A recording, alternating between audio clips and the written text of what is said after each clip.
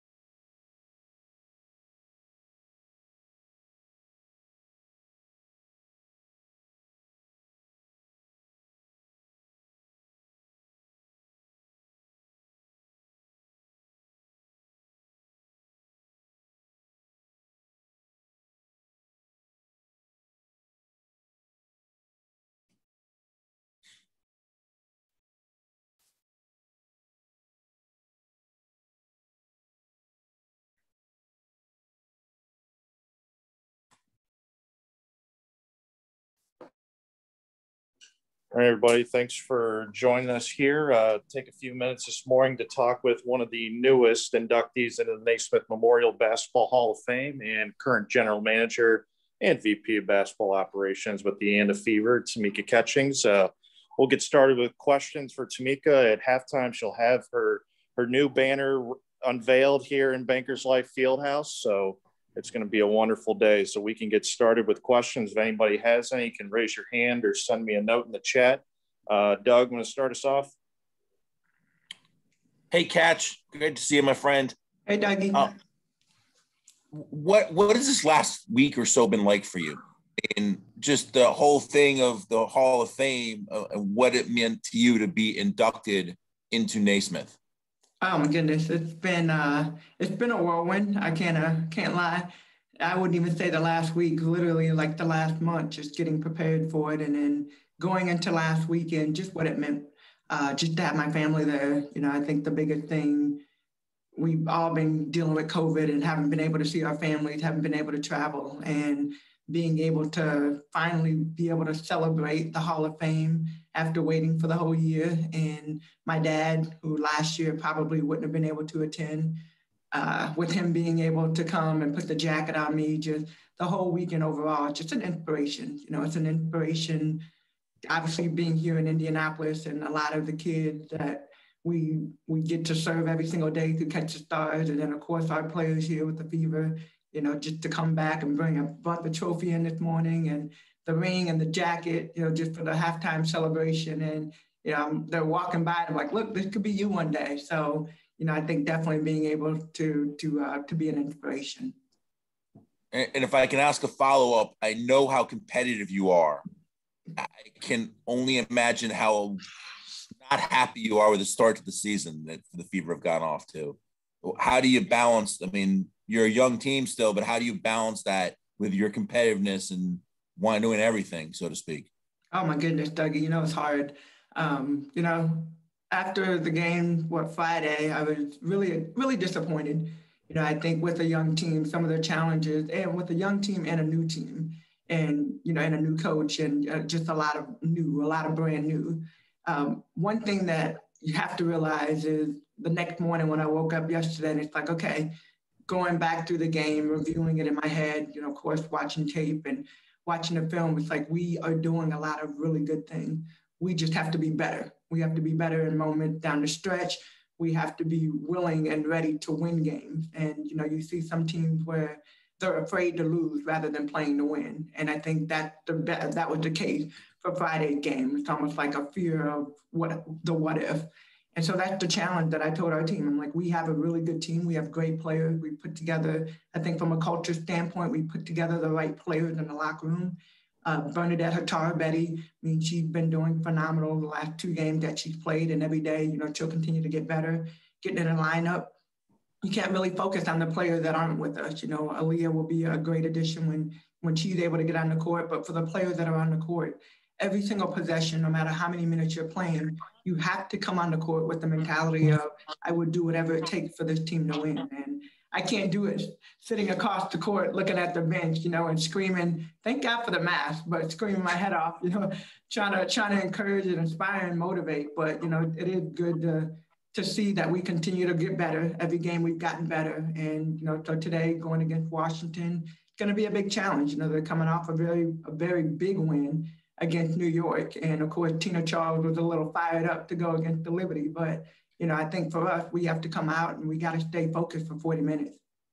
Thanks, Catch. Thanks, Dougie. Thanks so much, Doug. Scott Agnes. Hey, Catch. Hey, Scott. Looking good. I was curious, you were just talking about not being able to personally influence it. I've always wondered about that from Hall of Famers like yourself or Peyton. What is that feeling like where you truly cannot impact the immediate game?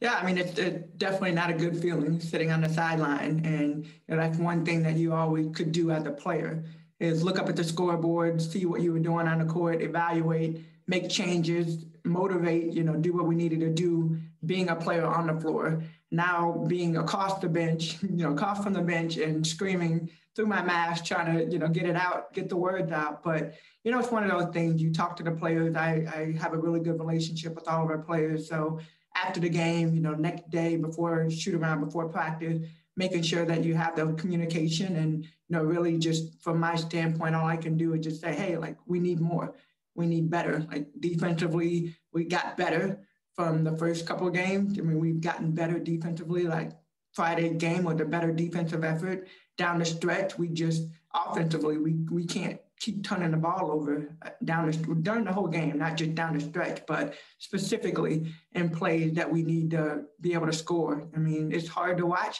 but you just hope that watching film, communicating, just having a conversation, that our players will get it. And then it's a significant day for you, the banner going up, the final player with that HOF added to the bottom, Hall of Fame, whatever. What will this day be like for you and your family? It's going to be awesome, Scott. I mean, starting with last week, everybody arriving in Connecticut and just the event, just the whole weekend overall it was amazing. And then today it's kind of, it's a little surreal. Honestly, it's surreal just going back, like bringing the banner back down to add the HOF and then putting it back up. But what a blessing. It's definitely been a blessing for me, for my family, for my nephews who get to be a part of it, my family and just in general. The one that can be here, the one that can't. My dad, I've already talked to him this morning. He won't be able to be here today, but just how proud he is of me, and my mom will be here. So it's just, I don't know, it's surreal, honestly. Last thing for me, can you summarize what last weekend was like for you? Maybe something unique that stood out to you about that experience or a conversation you had with anyone? Yeah, unique. I wouldn't even say unique. I think just, I said this to Dougie a minute ago, like just it's an inspiration, being inspirational. And, I think the biggest thing for me was family. You guys know how important my family is to me. Having to be out with COVID and everybody being separated from family, to have them there, to be able to go through that moment. And I'll be honest, like seeing Alonzo and Dawn and just what the two of them have meant to me in my career and just my development as a player first and beyond, I almost started shedding tears just because it's like, okay, like the moment is real. And I mean, you get a list of Hall of Famers. Of course, Pat would have been there. That would have been my Hall of Famer that would have walked me to the stage. But to have two players and two people that continue to impact the game in so many different ways, be there. When I made the phone call, they were both like, yeah, we're in. Whatever it is, whatever the date is, whatever we have going on, we'll be there and we'll be there for you. So that was the moment. I think when I saw Dawn, it was like, man, like I almost started crying. Dawn was like, you better not start crying. You don't want to mess up your makeup. Thanks, Scott. I think Lou Friedman, LB, helping us out there with this one. Tamika, a couple of questions. You've mentioned Gallaudet in the past, and I was talking to the folks there last week. Have you spoken there and had any appearances there? And do you feel a special kinship with the basketball team there? Can you repeat that? I'm sorry. You have mentioned Gallaudet University before in Washington, D.C. Mm-hmm. Have you appeared there? Have you spoken to them? Because I was talking to some of the people there last week who did say that you were kind of an inspiration there. Do you feel a special kinship with them? So actually, it's been a while since we went out there. We did a clinic, and I can't even tell you the year that we did it, but we did a clinic out there.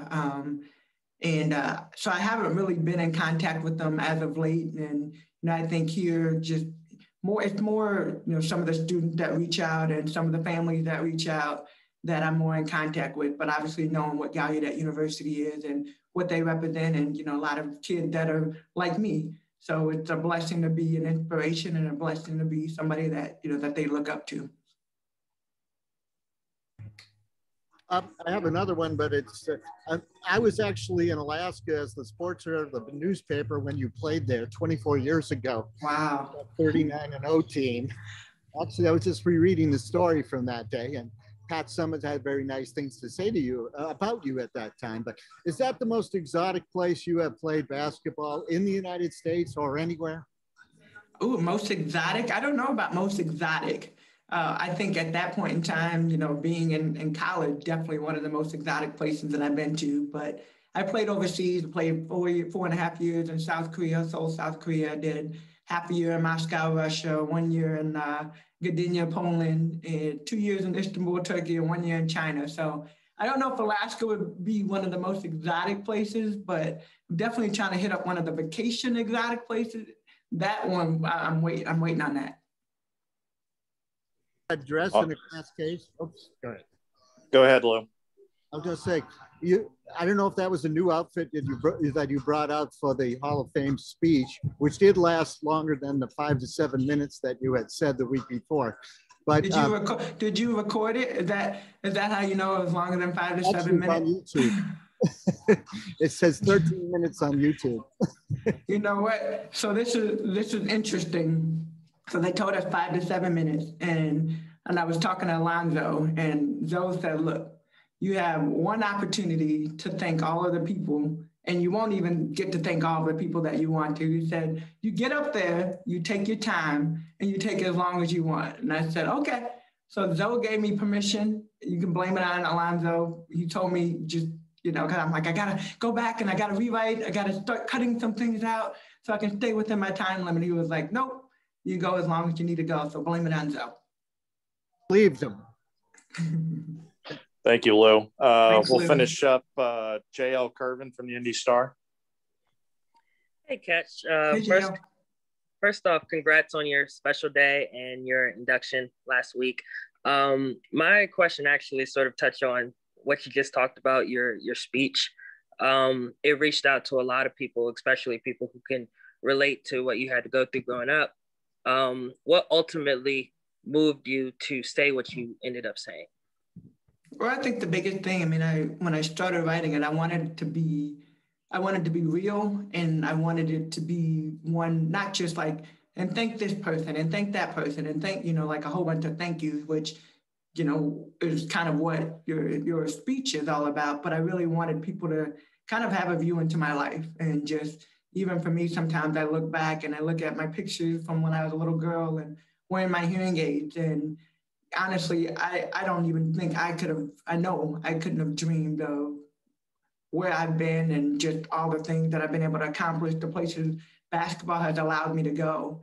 And so, honestly, when I got up, when I started writing my speech, I wanted just to make sure like I got every single thing that I wanted to say, but I wanted people to know my life. And I think that there are, like you said, JL, a lot of people that have experienced things, have been told that things that they couldn't do, have been told, or think that because I have a disability, I can't achieve whatever that goal is. And it's like, look, we can. If you put your mind to it, if you work hard, anything is possible. And really, that's what my speech was all about.